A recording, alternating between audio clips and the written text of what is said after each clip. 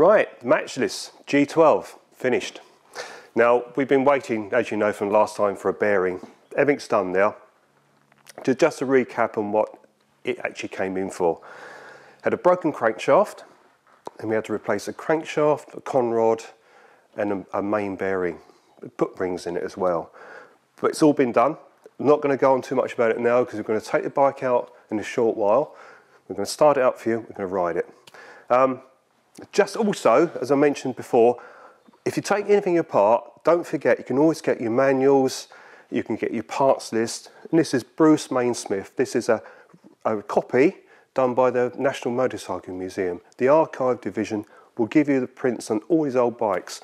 Matchless is a bike that is harder to get parts for, and documentation from them is priceless really, because me trying to source parts of this was very difficult. Now I was lucky, I got a crankshaft, and I got that through a friend. I got it through Andy Tierman, good old Andy, and Peter Ronson.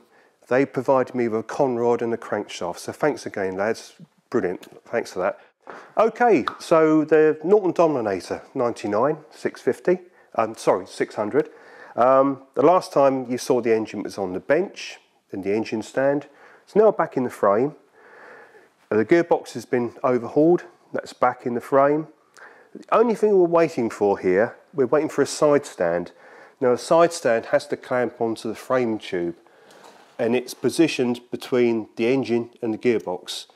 So before we put the primary chain case back on, we need to clamp this onto the frame. So it goes sort of here. What we do, because if you clamp it, it could actually work loose and move, and then you can't get to these bolts. It's right behind this primary chain case. So we're going to just tack weld it in place once it's in the right position. So all we really need for this now, like I say, is a side stand, a clutch cable, and we're done. And on the bench, I'll just show you, because we had trouble with the back primary chain case cover. There's a slider, and I'll show you how you do a quick repair. So just find that for you.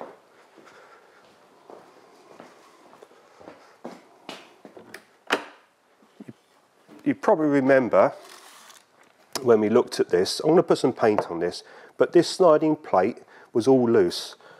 Now it works properly. The idea of this is the gearbox main shaft comes through here, and when you adjust the chain, this will either go backwards or forwards.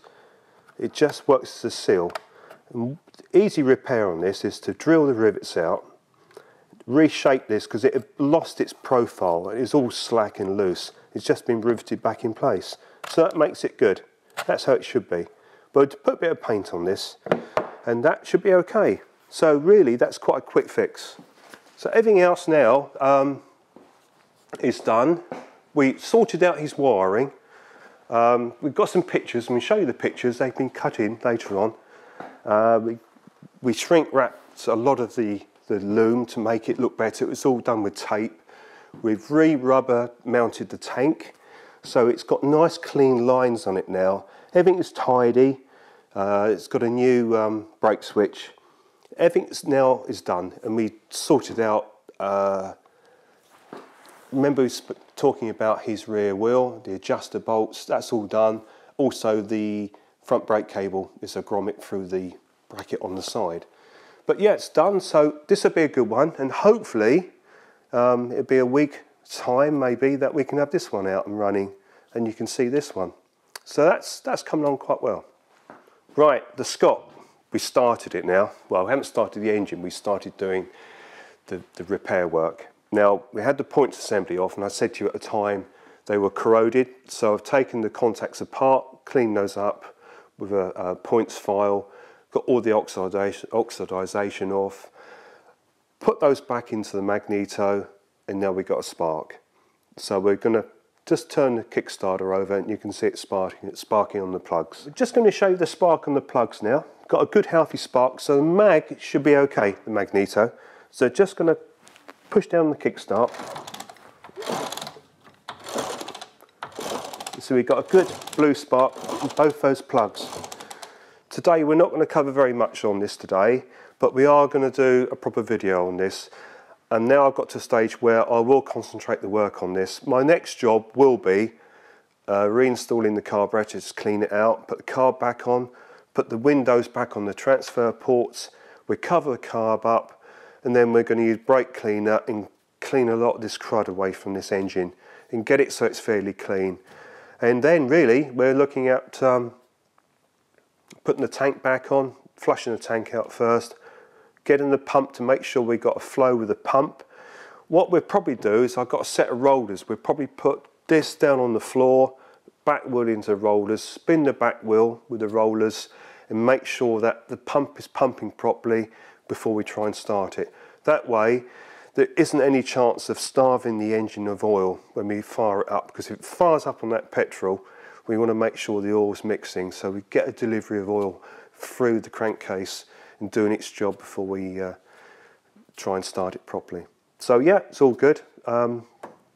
Need to change the coolant. It has got coolant still in the engine, which is good, and hopefully that head won't leak. So fresh coolant in there, mixed up. So we should be ready to go fairly soon. So hopefully next week we can have this running for you as well. Right, you've probably seen this in the back of the workshop. It's been moved on the bench, off the bench a few times. This has been here for about a year. Customer's Tiger Cub, little 200. Yeah, it was a job that he wanted it sort of like recommissioned. The wheels are completely shot. What I mean by that is the rims, the chrome had gone badly. When the tyres were removed, the back of the rims were so badly corroded with rust, they weren't serviceable. And I said, look, you might as well have your wheels rebuilt, new spokes, new rims, new tapes, tubes and tyres, and do the job properly. And I've done all the frame for him. We've just cleaned this back and rebushed it and done all the little bits that needed to be done to it. It's had the loom put back in. It's had where bushes are worn. I've made bushes for it. Got it to this stage. He's had his tank sent away and painted, and his mud guards and the stays. So next week, another one next week, we'll build up the mud guards, put those back, then we can put the wheels in, we have a rolling chassis. And then we'll have a quick recap on what the engine's like. It's on the bench. It has been stripped out for a long time, so I've got to remember what I'm going to say to you. But it's quite a fun little bike. I think most people like these because it is your intro level into classic bikes. And for the older generation, it's a lighter bike to ride than one of these big, you know, like the Commando or the A10 or the Matchless. Much lighter bike, more manageable as you get older. So we'll just show you where we are with the engine. So that's not a bad little bike really. It won't be concourse, but it'll be nice. Okay, so the Tiger Cub engine. Been stripped out, and actually not too bad. So in the box here, right, we have the gearbox. Well, we have what's left of the gearbox. We have gear selector, we have the main shaft, lay shaft, our old favourite, the sleeve gear. But all this seems quite good. And here we have a carburetor. Now this has got a much bigger carb. It was a mod that was done. The cylinder head, we haven't taken the valves out yet. The alternator, this does look like it's cooked.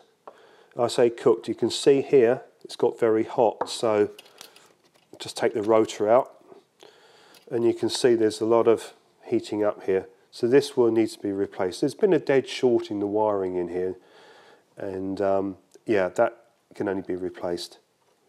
It's not an arm and a leg, but it has to be done, otherwise we won't have any charging. So that's the primary chain case, and I think in this box here we've got the piston, remember rightly, and this is not too bad.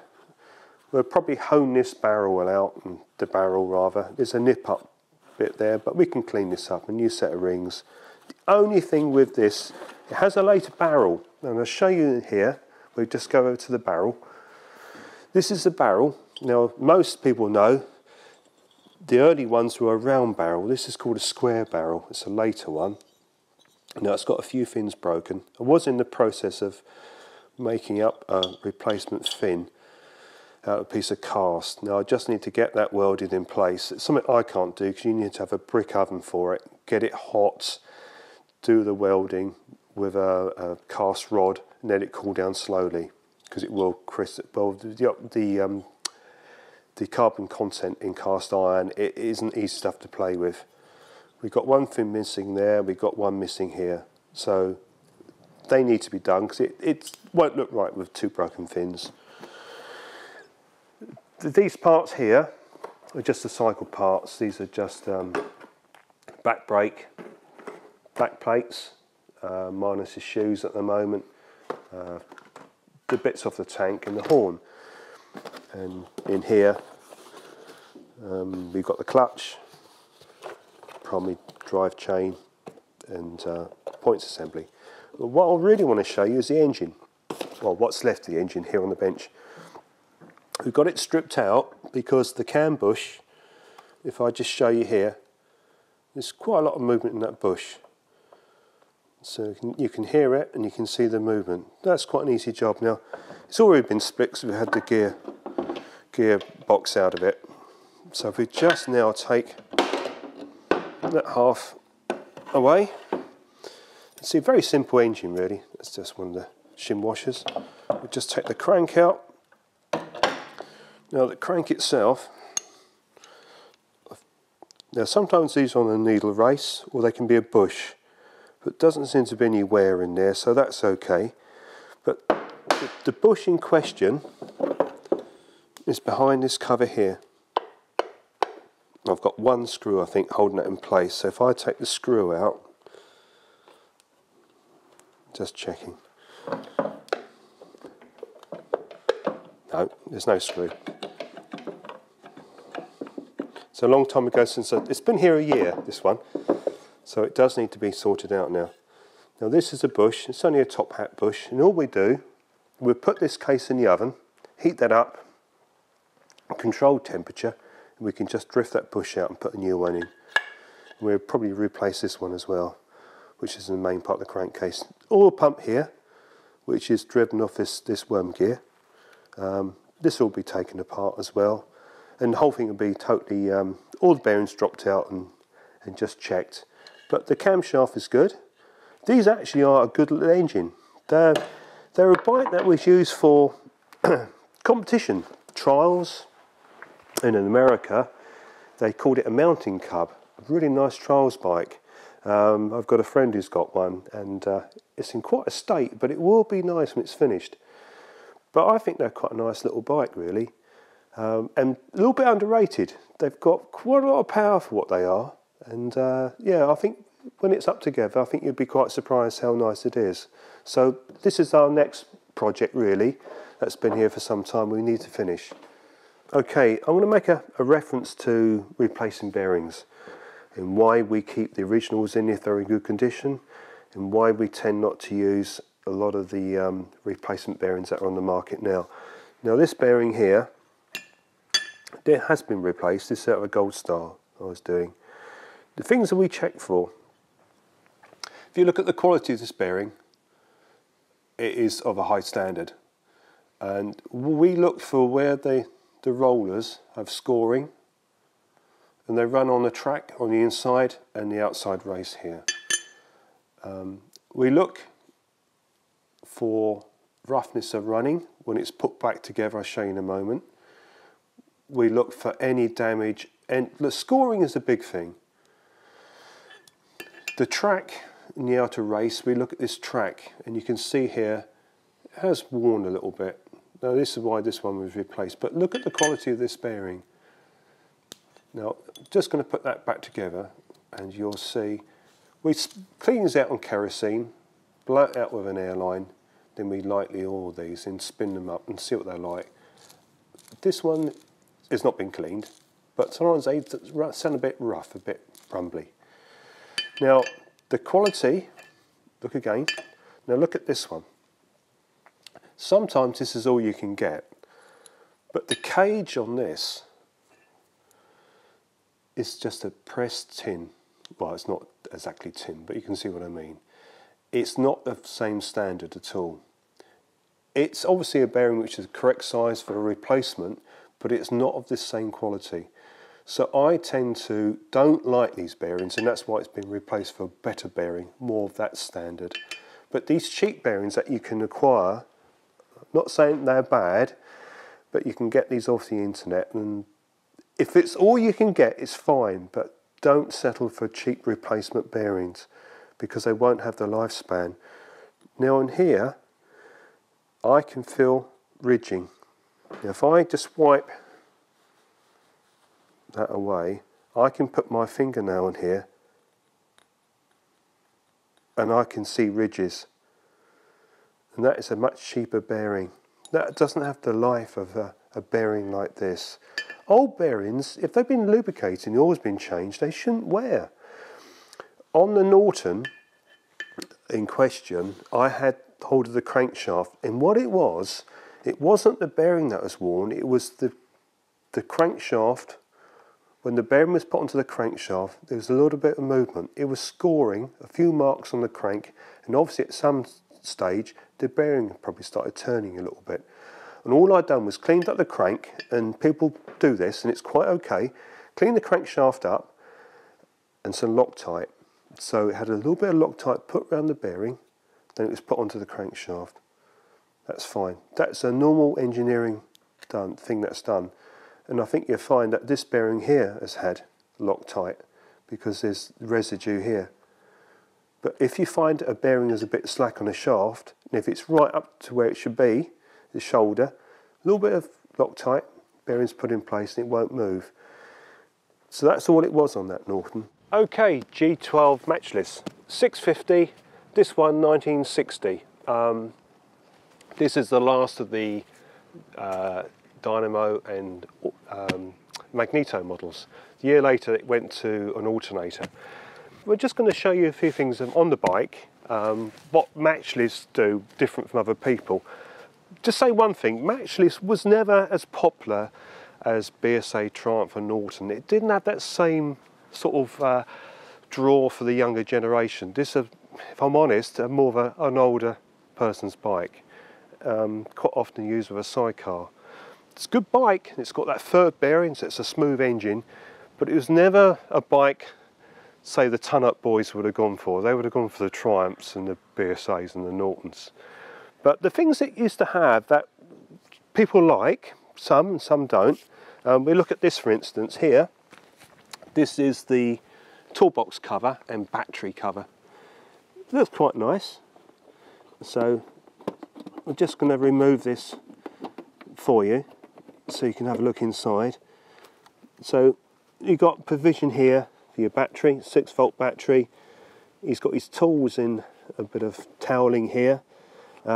He's actually got, instead of having the old style voltage regulator box, he's got a modern device here, as you can see.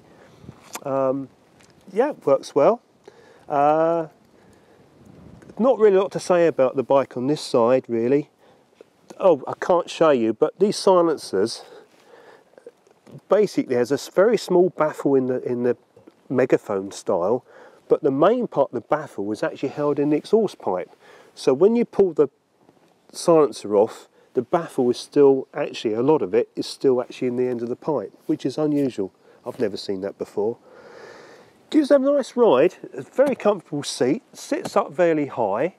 I'll do that in a moment. We come around this side, I'll just show you around here. Now on this side of the bike, we've got the oil tank, but this again has a panel, a cover. Looks similar to the toolbox cover on the other side. This is just a cover. Now a lot of people used to call this sandwich box because it's just an outer cover. It's more for styling, but you either like it or you don't. It's a bit like Marmite, really. This side of the engine, I would say, is the nicest side. It's very attractive to look at. And you notice here we've got two oil lines. This is the feed from the oil tank into the engine, and this one's return. So this has two pumps, which is unusual. And I think I've showed you when we were working on this, but it has two separate barrels. So it's, both cylinder heads are separate and both barrels are separate. And in here we've got a rocker gear, but you don't have a tappet adjuster in the conventional sense. It has like an eccentric. So you slacken off a bolt with a nut behind and you turn this eccentric to get the right adjustment. Things that are very different. That's what Matchless were doing. Quite a nice bike. It's it still retains, and I did say I would take this. This is the inline oil tap that goes from the feed to the pump. Now I've left it on here because these pipes are big diameter, the oil lines, and I hadn't got any big lines to replace this one with, because if we had taken the tap out we would have needed a longer line. Another thing, Matchless did have the tendency to wet sump, so I've told the customer if it does wet sump you could actually keep this on here and turn it off as you have done. You can upgrade these, I don't like these, I'll mention this, to one that has like a micro switch, so when it's in your position it cuts the spark out. But other than that, it runs really well. It needs to be running a little bit. Compression's quite high. Oh, one thing I did miss, it's got a foot pump. Still got the original foot pump. But these were a good sidecar bike, and it's got the lugs on the side for the sidecar at the front here. It have been mounted here, here. Those are the main fixing points really, and I think also there's something went through here as well for the sidecar. But we'll start it up for you and you can hear it. I haven't started the bike today. Pipes are really cold now because it's only been literally finished this week. I will give it choke this time. I'm going to tickle the carb and give it choke just to fire it the first time. The compression's quite high, so we'll just see how we go. You can see that sitting position, it's actually harder than you expect it to be. So your feet, if you're short, it's quite a long way down. Side stand, sprung loaded. So as soon as you move away, that springs back. We're just going to turn the fuel on. We tickle the carb until the petrol comes out the top. We'll give it full choke, advance and retard, fully advances forward, slack wire, and fully retarded is back, taut wire. So we're just going to bring that back a little bit. Fine compression and give it a kick.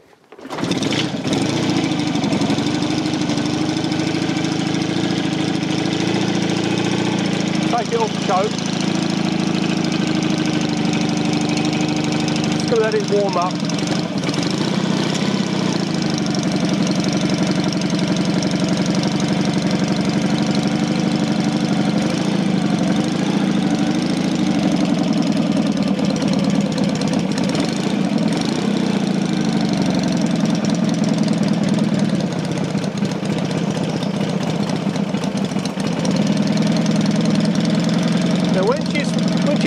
Warm, should tick over a bit faster. So at the moment I'm just keeping it going a little bit. And I think I mentioned before, if they idle quite fast, you just retard your lever a little bit.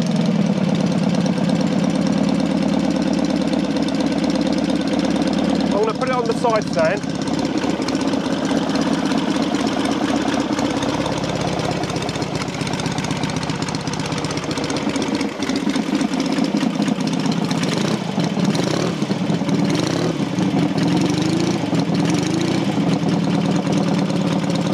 If we retard the lever, it slows it down. But it will run a bit faster when it's warmed up.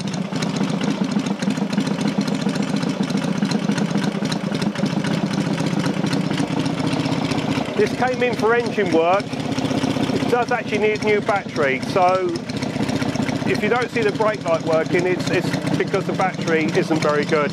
It won't take a charge, but that's the customer's going to sort that out. But we just purely done the engine work. Now it's getting a bit warmer. I can retard this back,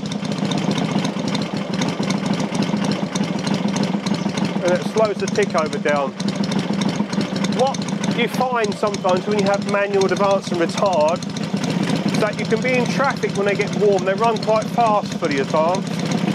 And if you try and put it into gear, it's the job to get into gear. This happens with all bikes with manual advance and retard. All you want to do is just bring it back on retard. Get your tick over speed down. Put the bike into gear, advance it back up, then ride away. never ride in a retarded position because it will get very hot very quickly.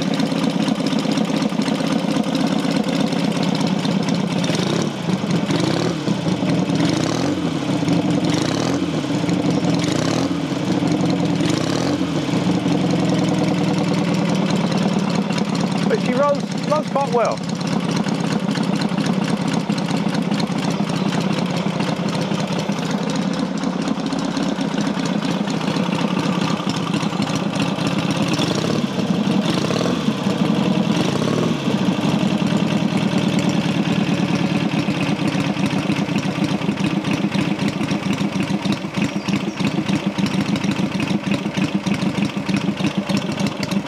Much slower tick over now.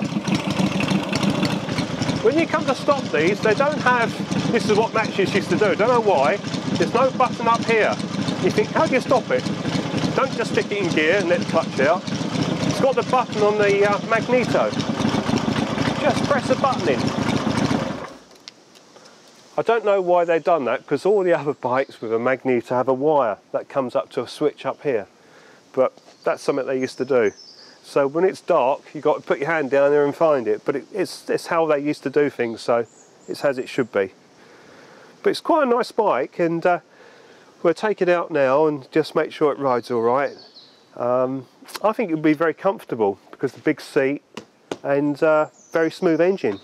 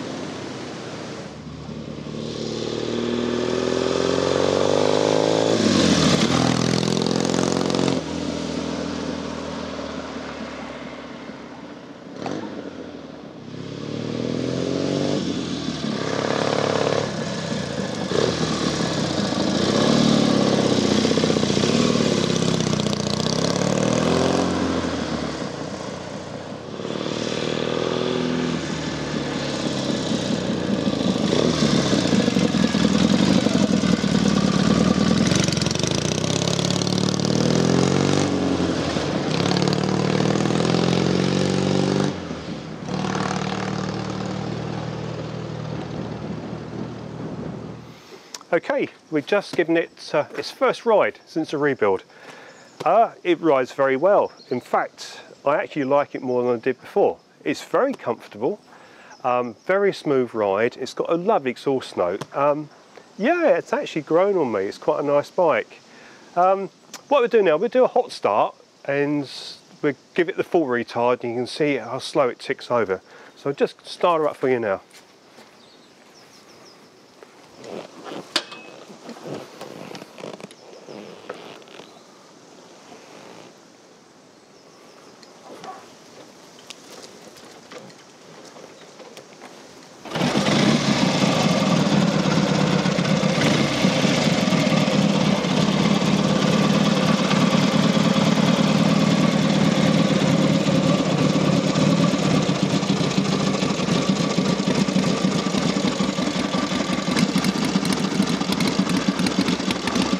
That's running now on slight retard, so you get a very slow tick over.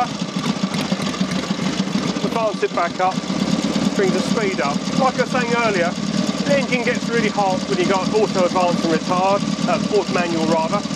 You can always bring your tick over speed down a bit slower to engage gear, then put it into gear, then speed it up.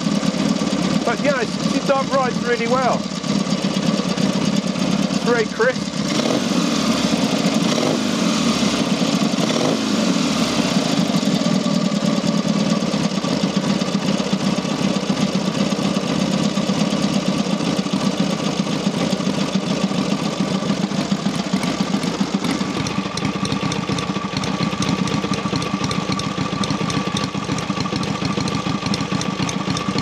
Okay, when we first started up the bike, Alec mentioned that he noticed it was a little bit of smoke. Right, on this job, when we took it apart, we did find quite a lot of score marks in the barrels. Now, a little bit of marking on the pistons, they were cleaned up. Now, I think I might have mentioned, getting parts for Matchless motorcycles, engines is very, very difficult. Getting parts of these, finding a crankshaft was like finding hen's teeth, really. Very lucky to get one. So the pistons you can't really get. A lot of pistons are adapted to fit. What we've done here, we put some rings in the thing, we honed it out. Now, I think most people know this, but there's always tolerances to engines. And a piston is made so it will expand with heat. So when the engine is cold, there is more chance of, you hear a bit more rattling sound. All the metal inside, the aluminium, the pistons will expand with heat. Because if they didn't, if you didn't give them that clearance, tolerances, they would seize up. It would expand the aluminium and seize.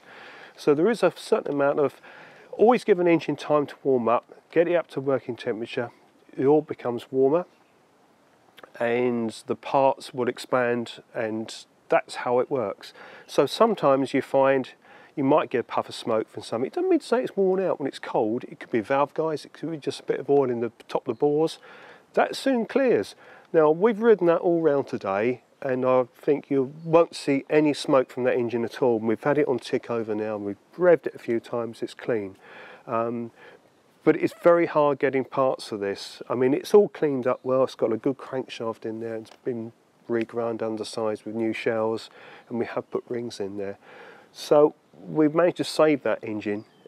But I say, it can be hard to get parts of Matchless. That's the only thing. BSA, Norton, Triumph, you can get those parts easily. They're readily available on the shelf. But it rides very well. Pleased with it.